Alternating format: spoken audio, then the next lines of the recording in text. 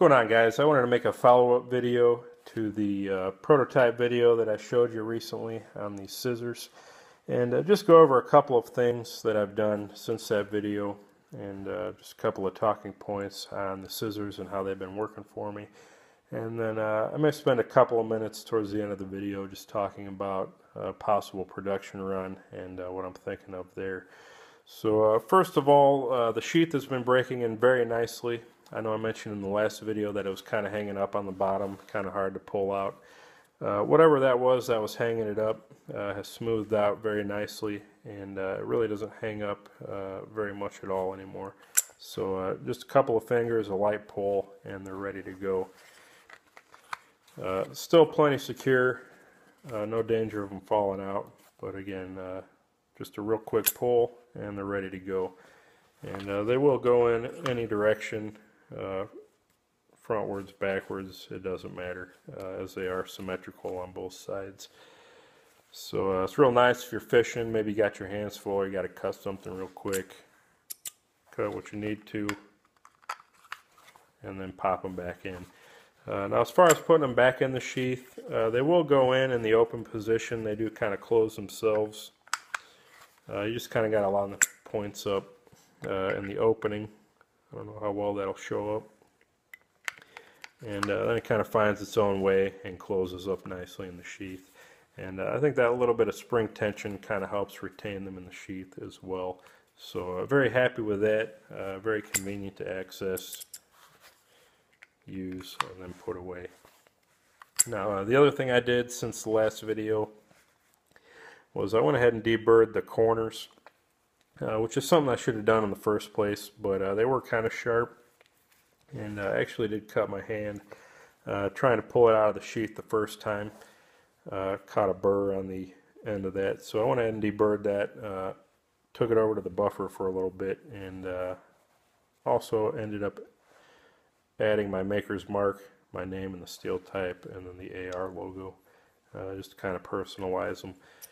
And then finally I added a drop of super glue to the screw here, as it was kind of backing out after a lot of heavy cutting. It kind of bind up on the blade there and start working itself loose. Not a big deal. I would like to have used some blue Loctite instead, but I cannot find mine. So super glue does just about the same thing, nearly as effectively. So they're pretty much finished, and overall I'm very happy with how they turned out and how well they are working. Now one thing I will mention, especially for anyone who may end up getting a pair similar to these in the future, like any pair of scissors, the blades can wedge apart on you if you're cutting something a little on the heavier side, like this paracord, and I'll kind of purposely run them apart. Anybody that's used scissors before, I'm sure you've had this happen, where something's just a little bit too thick or too hard, hit it at a wrong angle, and the blades wedge apart and it doesn't cut it.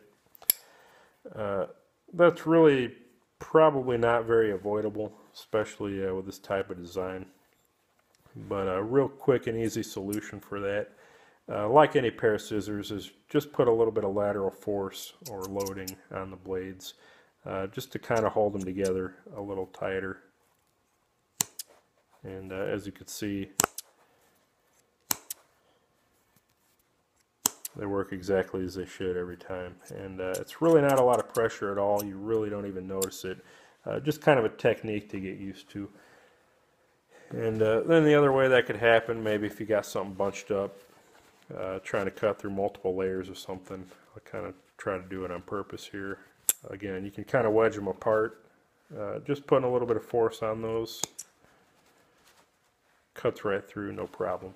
So just something to keep in mind. It's really not a defect of the scissors or that they can't cut something. It just takes a little bit of forethought and adjustment on technique, and really it's quite natural and not a big deal.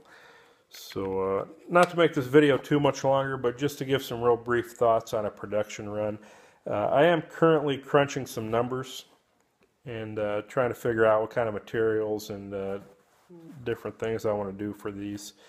And right now I'm pretty well decided that I'm going to use a slightly larger pivot. This one's 3/16, so I'll probably go with a 1/4, and that'll maybe help the wedging apart just a little bit, having a little bit bigger bearing and bigger pivot on that I can crank down and put a little bit more force where the pivot's at. But also it's just going to be maybe a little bit more durable and longer lasting. Not that I expect this to wear out anytime soon, but if you can go bigger, why not? The other thing I might change is the size of the spring. Although I do really like the action. It feels really natural, really good. I do have some thicker wire that's slightly thicker than this coming in the mail that I may try out as well. This works just fine, but again, why not try it out, see what happens. As far as the material, again, these are 1095 high carbon. You do have to oil them, wipe them down to keep them from rusting. I'll probably end up going with the stainless, though looking at the different tool steels, and especially the CPM steels that I was thinking about possibly using, the prices on the materials just really cost prohibitive. And not only that, but stuff like D2 is a lot harder to drill, machine, and work with. And I'm really trying to keep the price as low on these as I can, so that anybody who wants one can afford a pair. So instead of going with something like a CPM tool steel or something a little bit more exotic or expensive, I think I've decided to go with some AEBL. It's actually a very good steel, very suitable for knife making. Takes a very fine edge, it hardens well, and it's got a very fine grain. So I think it'll be just as good as this 1095 or really anything else I could use for the application.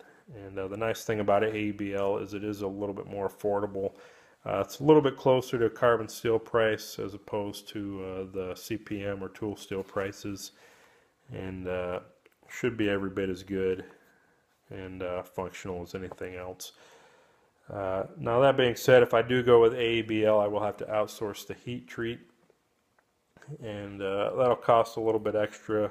The hardware on this isn't cheap. Each pivot's a few dollars, the bearings are a couple dollars, and all that adds up. So just to make one pair, or even 30 or 40 pairs, the price is pretty much the same per piece, and a little bit higher than I would maybe have thought initially. But again, crunching all the numbers and kind of making a guess at what the water jet guy is going to come back on, the price for these will probably be around $80. Maybe a little bit more, maybe a little bit less. But to make it worth my while and my time and my investment, I really can't go much lower than that. And believe it or not, the overhead and the price just to make a pair of these is really probably quite a bit more than most people would think. And I know these probably look simple, like there's not a lot of material or a lot to it, but really there is a pretty considerable investment here, not only just in the time and the effort to get these together and working correctly, but just in the materials, the hardware, the sheath, and everything else. So that's kind of what I'm thinking on price. That may change for better or for worse between now and when I do get some ready to sell. But just to kind of keep you guys in the loop, anyone who might be interested in a pair, that's going to be probably about the best I can do. And again, the price really wouldn't change too much for the better if I made 100 of them or just 10 or 20 of them. You might save a couple bucks here doing more, but I think starting off I'll do maybe a smaller run, maybe 20 or 30 pairs, and see how they do. Seems like I've gotten a fair amount of interest so far. I'm actually going to send this off to my father-in-law. He's very interested in maybe ordering a run of them for the company he's with, and he's going to kind of show these off, see if there's any interest there. and we'll kind of see what comes of that. I do have some interest coming up on some Facebook groups and some forums. So I'm definitely going to be taking this forward if I can. It will be just a little bit more time though, given the financial investment needed to be made. And then of course just getting everything finalized, bill of materials drawn up, final drafts for water jet, and logistics for all of that. So again, that's kind of where I'm at on everything. Maybe that answered some questions, maybe there weren't any questions. But I do appreciate the feedback I've gotten. I appreciate the views. And if you guys think you might be wanting a pair of these, stay tuned. I'm working on it, and start saving your pennies. So thanks for watching, guys. We'll see you.